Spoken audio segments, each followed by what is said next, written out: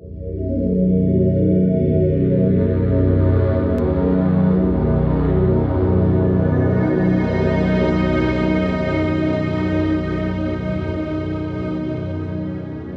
Maramonte Palace is the architectural expression of the feudal power which has governed the territory of Cursi for centuries. The oldest part of the structure was built by Maramonte barons around the middle of the 15th century.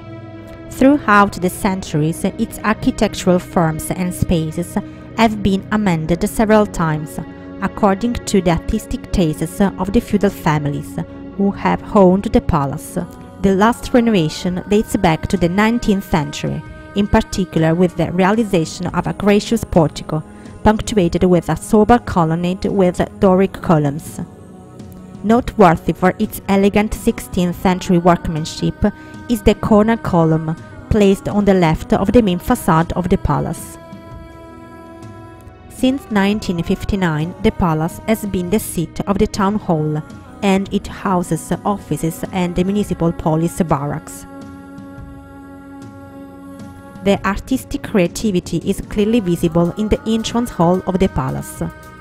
The walls and the perimeter spaces are decorated with rich patterns, realized with stylistic taste and heritage of the important feudal history of Cursi.